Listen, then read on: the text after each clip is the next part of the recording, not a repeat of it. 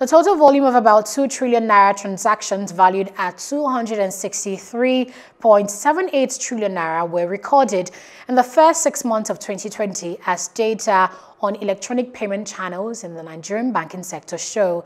The National Bureau of Statistics disclosed this in its selected banking sector data reports for the second quarter, which was released on Wednesday. In the report, online transfer transactions dominated the volume of transactions recorded.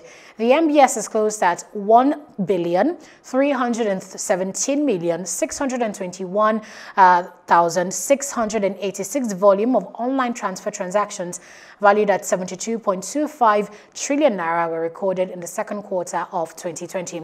In terms of credit to the private sector, the total value of credit allocated by the bank stood at 18.82 trillion naira as of the second quarter of 2020. An economist Gospel now joins us to discuss this. Thank you very much for joining us. Thank you for having me. Good afternoon.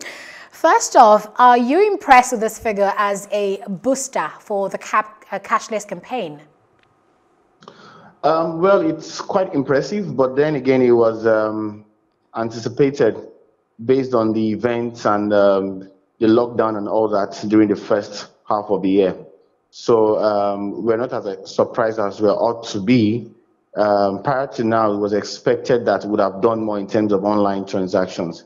Is this a step in the right direction on cashless transactions? Maybe yes, but that's up to the regulatory institutions to find a way to make this sustainable and probably create incentives around its sustainability.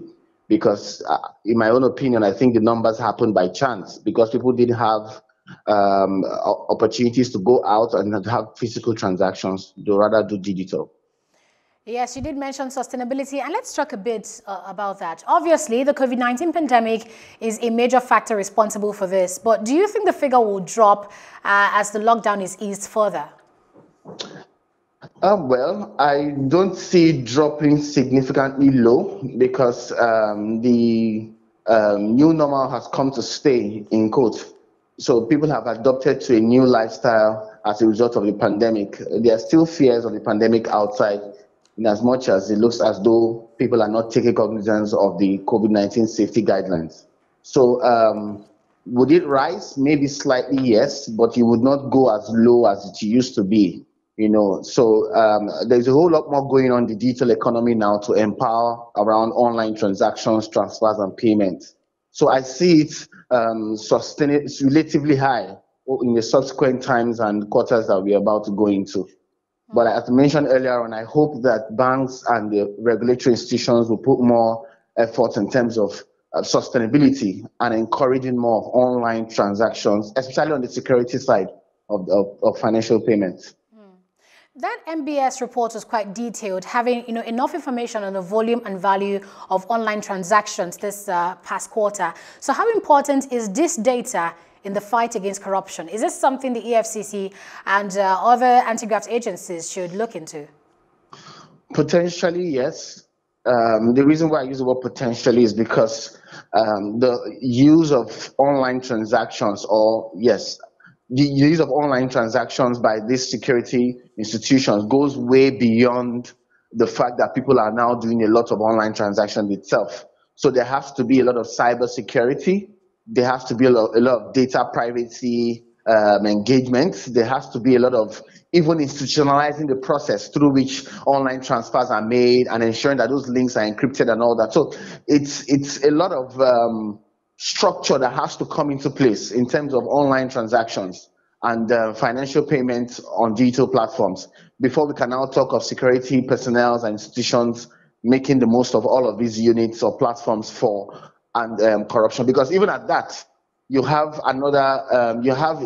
a conversation where individuals and people who are doing stuff online, negative online transactions, are also doing as well as other people as who are using these platforms conventionally for the right purpose. So it's a mix. So the regulatory bodies may have to do a lot in terms of installation, sustainability, cybersecurity to ensure that security personnel can take it forward. So on the flip side, how vigilant should we be in checking cybercrime and online fraud? How vigilant in terms of the consumers? Yes. So I think, in my opinion, this is a good step in the right direction in terms of the increase in online transfers and e-payment transactions. But the financial institutions will have to take a step in terms of being proactive on consumer education and online financial literacy, to teach people how to be more cautious about phishing attacks, cybersecurity, protecting their pains. A whole lot more has to do in terms of consumer education. So yes, the average consumer needs to be vigilant, but there needs to be a lot more messaging and awareness out there. So this is an opportunity for us to move the Nigerian consumers into an online transaction space. But a lot of education has to come on board in terms of security.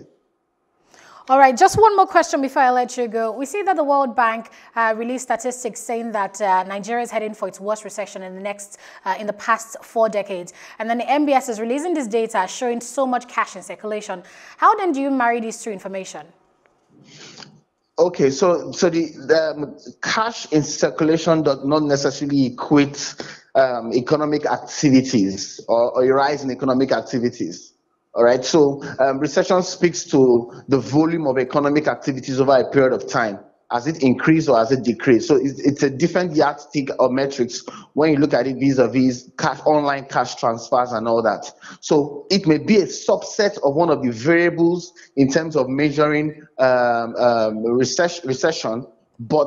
economic activities, but it does not necessarily dictate, or they are not they do not go along on the same line in terms of analysis and all that.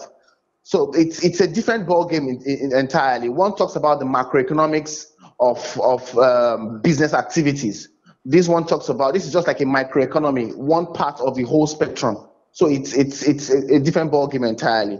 But if Nigeria will go into recession, it's not a subject of if, it's actually when.